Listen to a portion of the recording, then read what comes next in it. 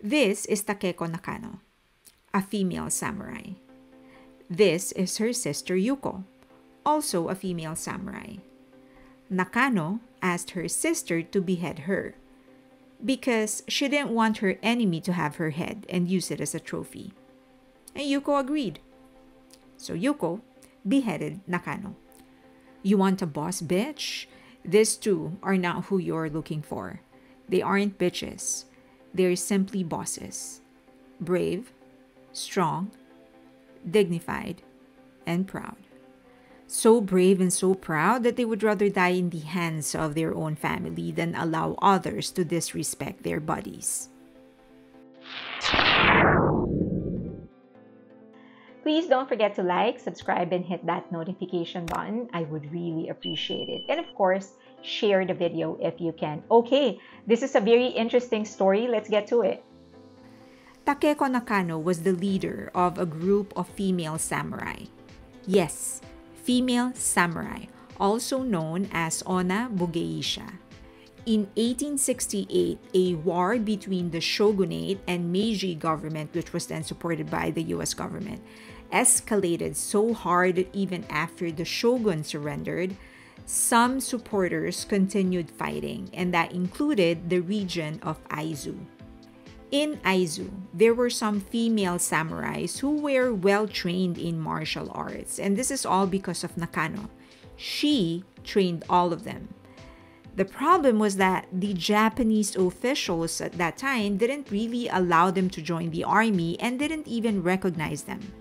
So Nakano and the other Onna Bugeisha had to fight independently with no support from the government.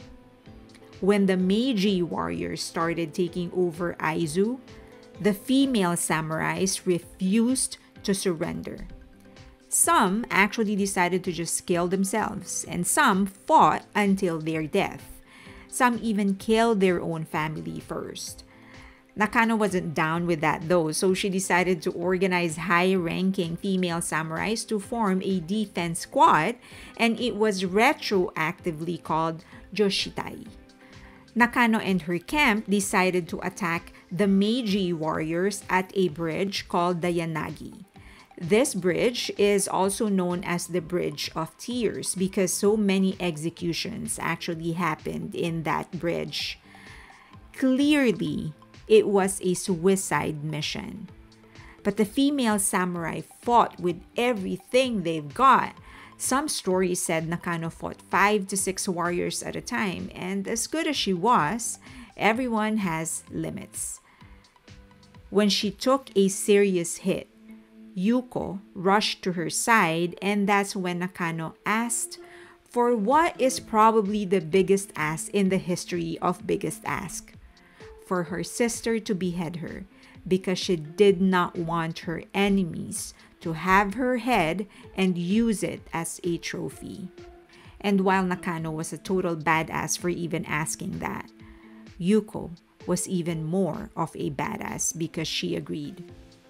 Yuko did as Nakano asked, but it took so much of her that she couldn't anymore lead the army of her sister.